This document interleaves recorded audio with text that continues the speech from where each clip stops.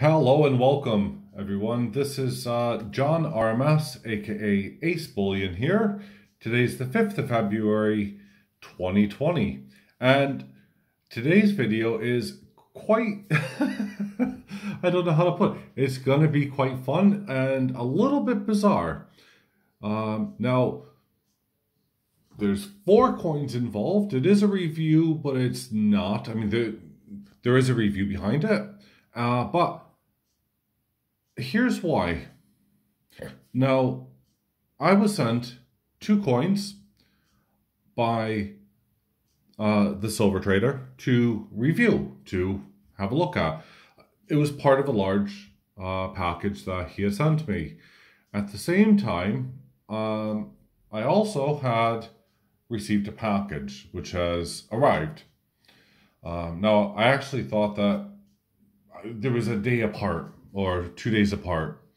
But let's start off, I guess, with the package because I think this is cool before I go into the review. Fragile. So, congratulations on the win, Jon RMS. I hope you don't mind me, I hope you don't mind helping me with the calories. And of course, that silver bean counter. There we go. Now, it just cracked me up. Silver bean counter had done a review of these exact coins that I will be featuring. As have a lot of people in America that I noticed. I believe they were sent out to various channels to, as gifts and to be reviewed. Now, that's super cool. I was never sent one, so that's okay. But I think it was an American company that was sending them out. I can't be too sure. But anyway, so I left a comment on Silver Bean's video, and lo and behold, I actually won, believe it or not. It was quite bizarre. So I'm going to put him here for now, because I like that. So what did I win? Well, this isn't about winning video, but it is about me acknowledging. I guess you could say, well, I'm going to be giving my 2 cents to you guys, because he's giving me his 2 cents, huh? Thankfully in a chocolate form. And he had also sent... oh, a fantastic bar of chocolate. I do love my milk chocolate. So thank you so much. And no, that's not all I won. In fact, let's move the chocolate away because I don't want anything chocolate related getting in the way of this. But in this rather large and elaborate box, because he was happy to send some stuff around, I got 2 of these.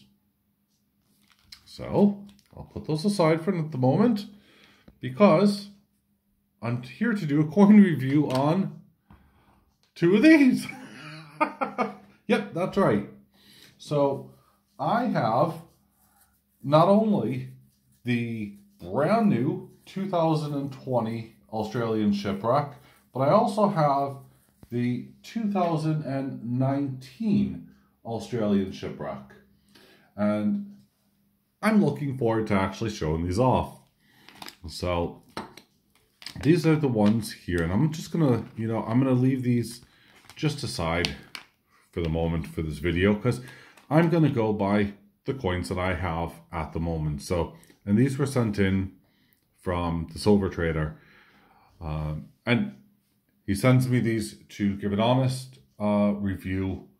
If you go and check out the link that I do provide, you'll see in his latest blog that, well, he acknowledges and I'm there. Ta-da! Okay, so let's take a look at the 2019, because I do like these things. And I have to be, this is the funny thing, because I'm kind of in a situation where, I now have them, so I own them. I'm here to give a review, and my reviews are always honest, so I don't have to give a review and a history lesson on these coins. but I'll give a little bit. But I'm going to talk about the coins regardless of the fact. So let's have a look.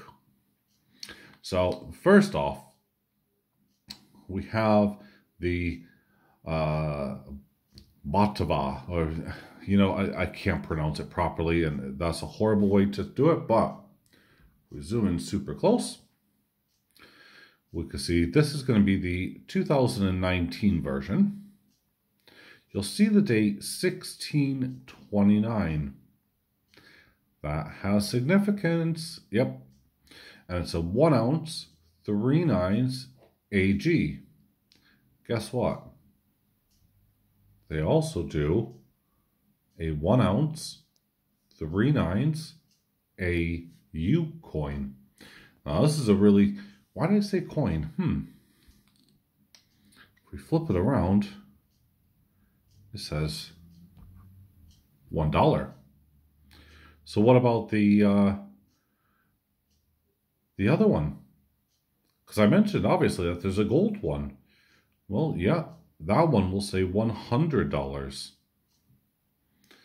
Now, apart from the value amount, and of course the different metal being used, one's silver, one's gold, everything else is the same.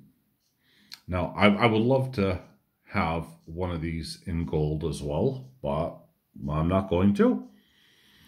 So these two coins that I'm about to show you each have a mintage of 20,000.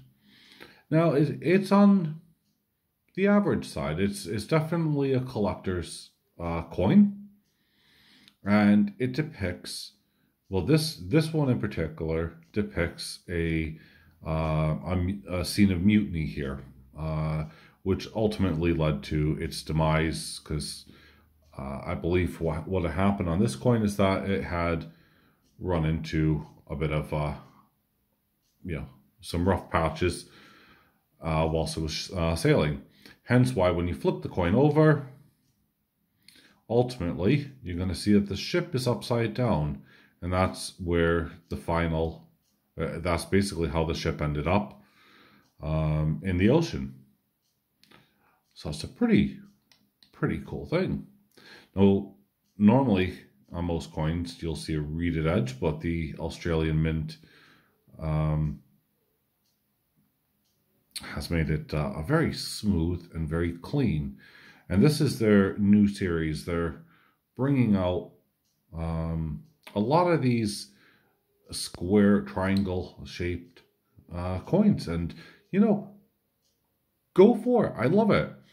It's very similar to the Route 66 from APMEX. I love that series, and I know that I have a friend, Jeep and John, who's sending me one of the latest versions that I'm waiting on, and there's only a couple more left in that, but super hard to get a hold of over here in the UK. And you know, if you do, I'll be paying a huge premium. So let's have a look at this detail, because I'm 8 minutes in and I really want to go through. So this is a 2019, and on the top we're going to see here the date. We have Queen Elizabeth II. You can see in the background the ship as it's going down. Really superb.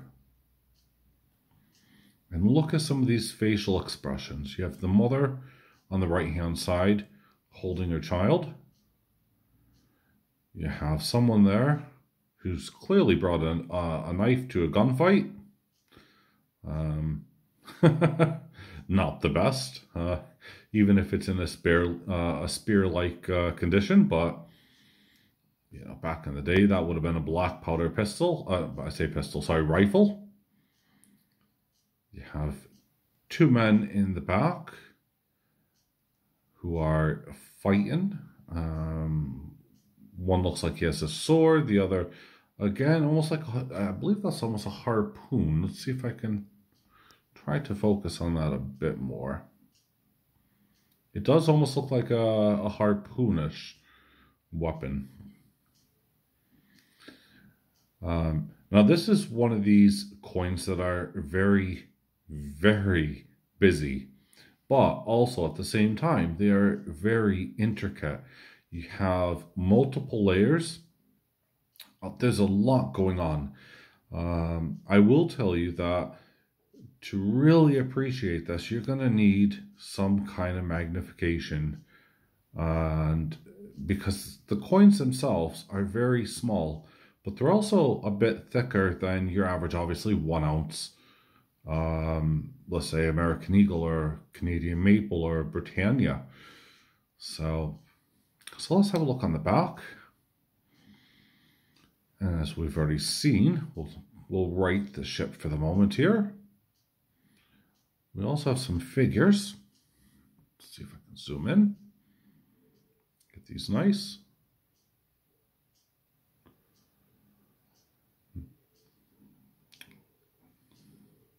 Little crest there. And I like how they've just made it drape. And then we have the, oh, I'm going to get, if I get this wrong, I'm in trouble. The cherubs on the very top, you know, very similar to like watching a movie. You get these, the 2 cherubs right at the very top, kind of closing the scene of the ship. Now, some will call them angels, some will call them whatever, but yeah, there you go. So that was on the 2019, and I really wanted to bring it in and to show you the detailing of it. And you know, my only criticism would be is that on such a small surface, they had to incorporate so much detail. But that's not really a criticism. That's also a praise at the same time, because it is incredible. So did they do the 2020 coin any justice? Again, this is the, well, I'm not going to pronounce it, but it's the something like Virgul see, I can't pronounce that. I am rubbish. Go over on Silver Bean's channel to actually hear him, because I think he likes to say it over and over again. But, yeah, this one ended up capsizing, sadly. And what had happened, which is why, obviously, when you flip this coin over, it's showing that it's capsized. Versus the other one where you can actually see, when you flip it over, you get the belly and all the, you know, the parts, the bow and stern, everything, just really the backbone of the ship showing through. But this is the one that's fully capsized. And if we have a look here, we'll turn it around again just to show you. Now this one depicts a knight on the very top, and I think that is rather special. A nice knight there. And then we have some sea lions there. So let's flip this over, which I got completely wrong because I had it in the wrong position.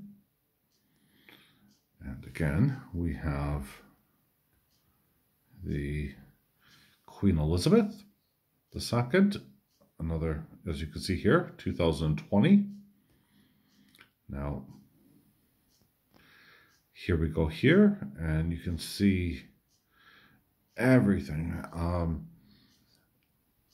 This was just one heck of a tragedy.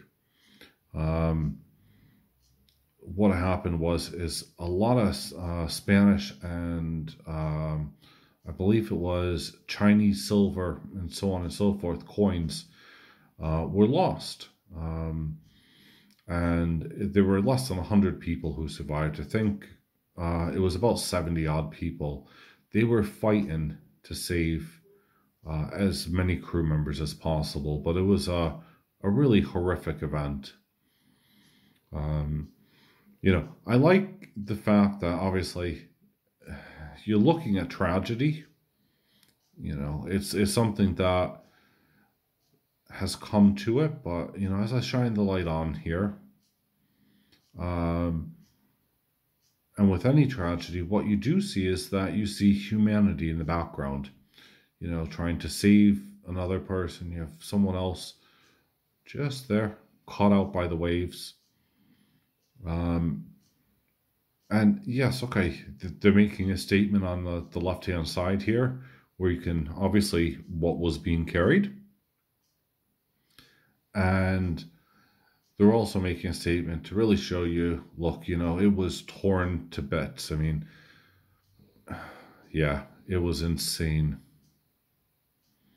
But I mean, if you take a look really closely here, you can see at the very top, just under the queen's neck, there is part of the actual stern, and you know, just wow, the booms and all, just everything. It's insane. And then just one small lifeboat, if you really want to call it that. Look how violent those waves are. I think the artist has done a really good job with this. And again, we flip it around. We get to see the ship in all its glory beforehand. And we have a different date, obviously. This one is 1656. Whereas the other date here on the first one was 1629. So, yeah, it is a very, very busy, both of these are very busy and very intricate coins. Now again, this one is also limited to 20,000 mintage in silver and only 250 in gold. Now, I say only 250. 250 in gold is an awful lot. Now, if they really wanted to make this nautical theme stand out as a major collector's investment, they could have halved the numbers and it would be an instant hit and sell out. But even with the numbers as they are, these are very popular. These are already increasing in premiums. And I would suggest to anybody out there that has found this video interesting and is liking it, then start the series as quickly as you can, because the 2019 coin here is only going to shoot up for a while in value. And I think what they're waiting for is what the next coin will be. Because throughout history, there were plenty of ships that have gone down. But what will it be? What will the story, tell? I'm all about the details. I am very much about how we have different shadings, different marks, different colors, different, just everything, and all the details. And when you look at the sails, how they actually, they're almost standing out. You could almost feel the puff of wind behind them, quite literally. You can see the motion in that, just as it's stood there. That's my opinion. Now, as I said, a lot of people were actually sent these and were given the chance to, show them off and to show you. And as I said, unless you're going to look at something under, intense magnification. Now, for most, this is going to be what you're going to look at, just like that. And you're not going to really see it. But once you start to look at, let's say you got really good eyesight, that's what you're going to see. once you start increasing it, you could then start to seriously appreciate the details, the hats, the facial expressions, the clothing, the despair on the gentleman's face there. And you look at the actual Spanish silver and the Chinese coins and stuff that were around, and you could actually make out what they were. So, So, I know this has been a bit longer of a video than I would have wanted it to, but I had to give you a very up close and personal view about it. Now, what's my thoughts and opinions? Do I recommend it? Well, if I move the Silver Trader's silver out of the way, and I bring in my box, which, well, you know, I actually put my money where my mouth is. If I like a coin, I'll actually buy it. Now, in this case, I'd happily buy it if I didn't already own, and again, this is courtesy of the silver bean on this one here, if I didn't already own 2 of these. So I have the Silver Traders on this side here, and my new ones here, which I'm trying to determine, do I want this side up showing like that? Do I want the queen side up? I'm thinking I'm going to want the queen side up. Believe it or not, I think this will be the first one in my entire series of anything I collect that I'm actually going to put the queen side up. Now this is quite ironic because we all heard the stories about trying to fit a square peg in a round hole. Well, I am actually fitting a triangular peg into a round hole. And actually, they do go in very well. I will give them credit for that. I wasn't really convinced, or I wasn't really sure if they would. And I'm doing it for the first time on camera. I'm just adjusting it ever so slightly to make sure that there's enough room. There we go. Yep. So there you have it, folks. Absolutely superb. And this is just the start of the 2020 collection. I have more, but obviously I need to send off some money of mine to the Silver Trader to ensure that I could buy those other coins that I want, that I've already reviewed. But a massive thank you to Silver Bean Counter for not only increasing my waist size. I don't think they'll stay in there. Well, they will, but I'm not going to leave them in there. But not only helping to increase my waist size, but giving me just a very, very cool, very heavy as well piece of chocolate. It is solid. It's 3 ounces, 85 grams there, man. Look at that. God, it's a brick. But now, Silver Bean Counter, thank you very much. I would have actually really liked, and I was actually digging in this box here to see if there was a cool bean in there, and I don't have a cool bean yet. I don't know how many, years now I've been asking for a cool bean, but still don't have a cool bean, man. But I guess there's always waiting and everything else. So, Silver Bean, thank you so much. Thank you again to the Silver Trader for allowing me to do the coin review. And this was awesome to do because, as far as I'm concerned, it's shown that I was able to not only be objective, even though I had won some at the same time, but I really enjoyed the fact that I was able to get up super close and just show you all the details. Now, that's something that I haven't seen in a lot of videos, and it's no criticism to anybody else because you guys definitely nailed it with the names, and you guys definitely nailed the history and backlog.